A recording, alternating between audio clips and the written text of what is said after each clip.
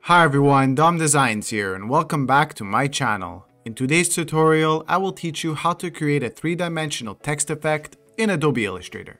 So let's dive into this right away. Alright guys, so this is what we're going to start off with.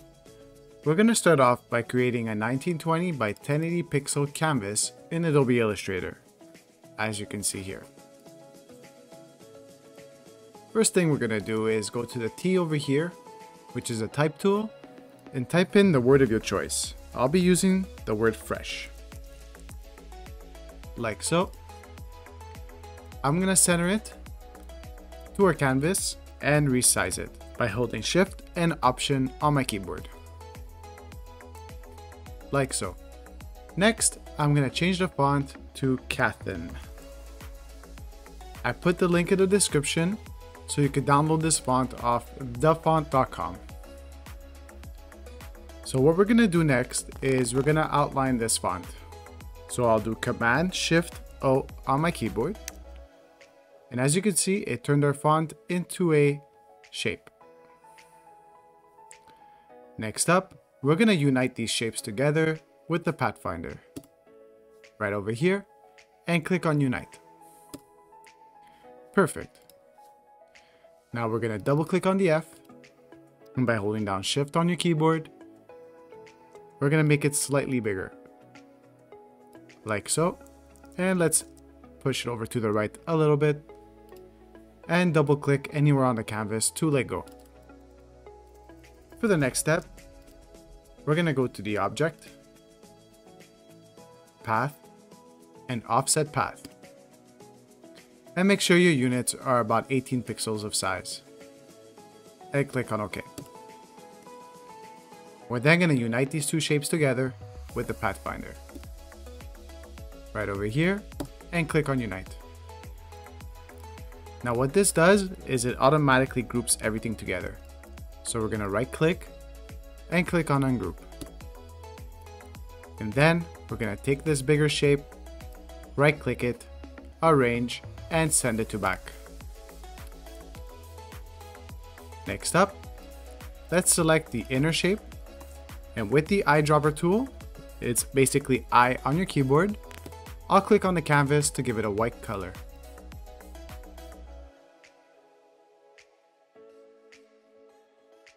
For the next step, we're going to take the shape behind and go to Edit, Copy, and then back to Edit, and paste them back. So now, with this extra copy, we're just going to move it down a little bit to the right, like so. We're then going to select these two shapes and go to the Object menu, Blend, and then Make. We're going to go back to the Object menu, go back to Blend, and then Blending Options. And we're going to select Specified Steps and give this a large number, like 30. As you can see, it created a sort of 3D effect. Now what we're going to do, we're going to go to the Object menu, and we're going to click on Expand. And then click on OK. As you can see, there are about 30 copies of the illustration created together. So we're going to go directly to the Pathfinder tool, and we're going to click on Unite. And now we have one big shape that looks like it's three-dimensional. Now what I don't like is that there's these white holes within our shape. So let's double click it. And since this is a compound path, all you have to do is click on these and delete them. And let's go back to our canvas. So we already have something pretty nice shaping up. Now let's play around with the color. So what I'm going to do here is I'm going to give this a nice dark gradient. So let's double click on it. Select the gradient. And we'll click on linear. Let's make sure it goes from up to down, like so. And then with our colors chosen, we're going to give these two darker toned reds, or pinks I should say.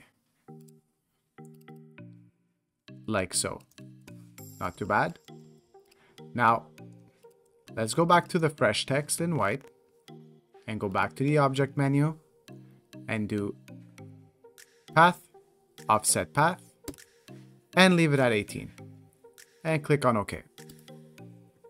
Perfect.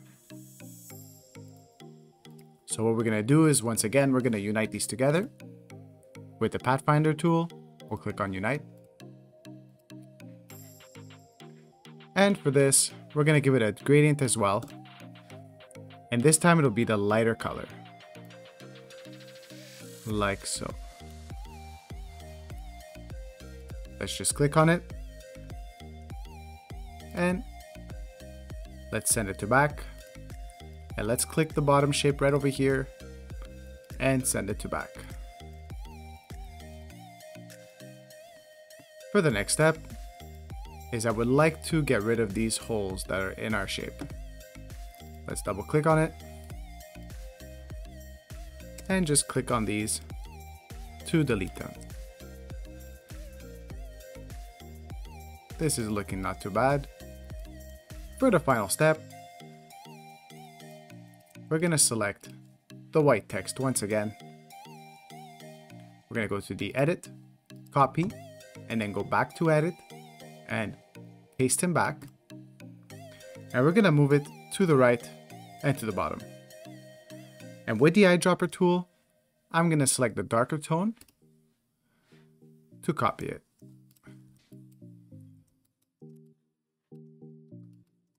This is looking fantastic. Now I find that this part is a little bit too thick,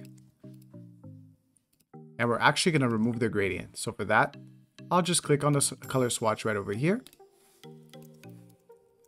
And I'm just going to play around with this so it's less prominent. Like so.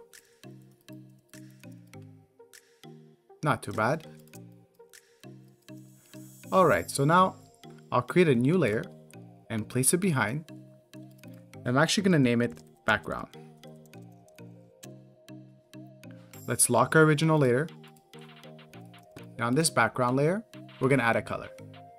So I'm going to select the rectangle tool and click anywhere and give it a 1920 by 1080 pixel size. Let's center it. And this time we're going to give it a nice light blue gradient. So we're going to go to our gradient panel, and this time we're going to click on radial. And for the light color, we'll select this light blue, and then we're going to select this darker blue and place it right over here. Fantastic. Let's lock the background layer and go back to layer 1. And for the final step is I want to give this a nice little drop shadow. So let's select this shape in the back. We're going to go to Effect, Stylize, Drop Shadow. Now you can play with the units right over here until you get something you like. So I'm just going to drop the opacity like so. And play with the offset and the blur until I get something I like this. And there you have it. This is how to create a stylized text effect in Adobe Illustrator. I hope you enjoyed this video, and if you did, please drop a like and subscribe to the channel for many more tutorials to come. Cheers everyone!